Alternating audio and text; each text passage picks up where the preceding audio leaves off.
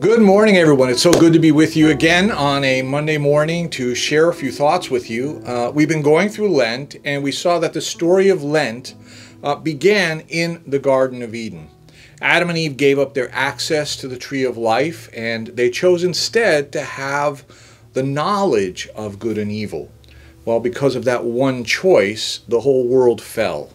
Because in order to know good and evil, we would experience pain, sadness, tragedy, death. All of that came upon us, and we were shackled, locked into that choice that they made, and we could never escape.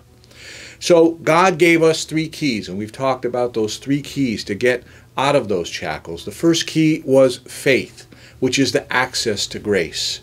Where there was no road out, Jesus created a path. It leads back to Him because He is the tree of life. The second key was hope, the living out of our grace that we have by faith. Faith is confirmed by a life that shows that we live for our hope of eternal life rather than this world. And the third and final key is love, the sharing of that grace. Jesus loved us, so He died to offer us grace. Our love demonstrates our willingness to give of ourselves so that others may know His grace. So now I want to move to the book of Ephesians, to the 5th chapter of Ephesians, where Paul tells us what happens in our lives when those shackles come off. When by faith, hope, and love, the shackles are broken, what happens in our lives? And the first thing he says is that we become light rather than darkness.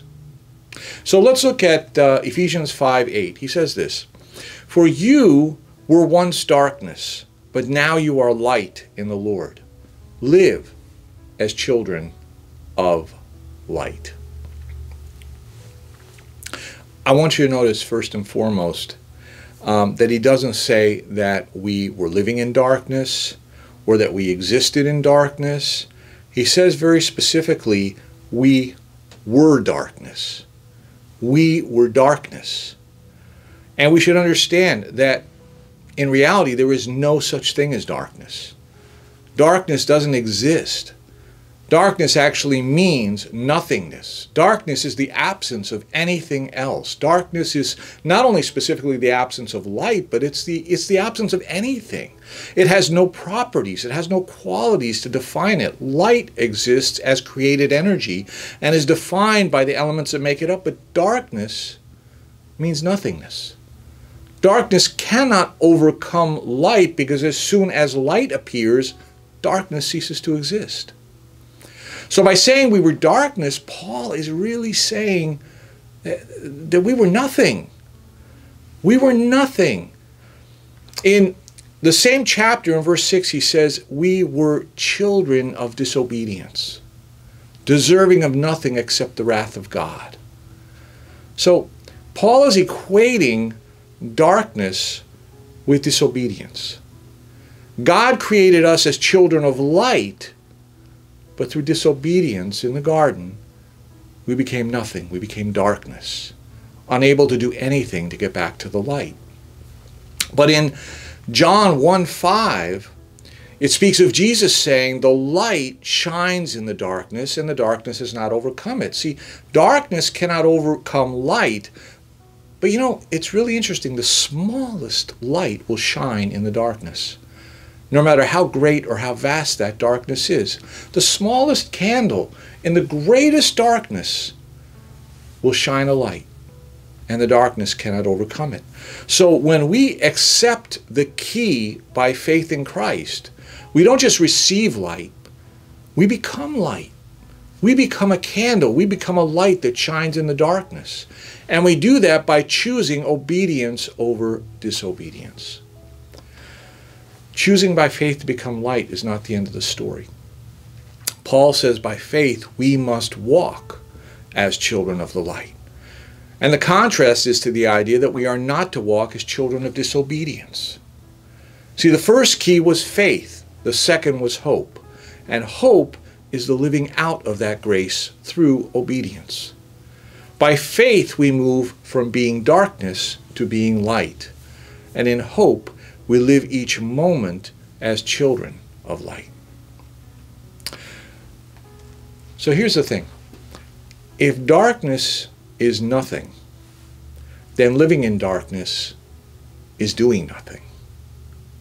And if darkness is disobedience, then doing nothing is disobedience as well.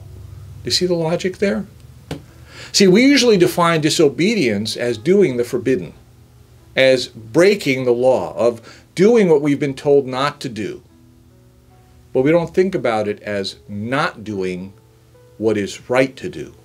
In other words, if you parents tell your children, don't do this, that, or the other thing, and they go ahead and do it, then they've been disobedient. But if you tell your children, clean your room or clean the house, and they don't do it, that lack of activity, that doing nothing, is disobedience as well. So if we're to be God's light, we must explore our lives each day and ask if we are being obedient, doing all God wants us to do, all He has commanded us to do, all He has asked us to do for His kingdom and His glory. So in your prayers today, I would ask you to do this. Maybe in your life you feel that you're not being real disobedient. Maybe there's not a lot of ways in your life you look and you say, well, gee, here's a lot of things that God told me, not to do, and I'm not doing them. I'm not doing a lot of things that I think God has forbidden. But isn't it just as disobedient if I don't do or refuse to do things that God has told me to do, God has asked me to do, or that I'm supposed to do? Consider such things. As you pray today, ask yourselves, what are some of the things in my life that I know God wants me to do that I just haven't been doing, that I've been doing nothing? And in that nothingness, it becomes disobedience. In your prayers today, think about that and ask God to help you find ways to be obedient and be the light. God bless you guys. Have a great day.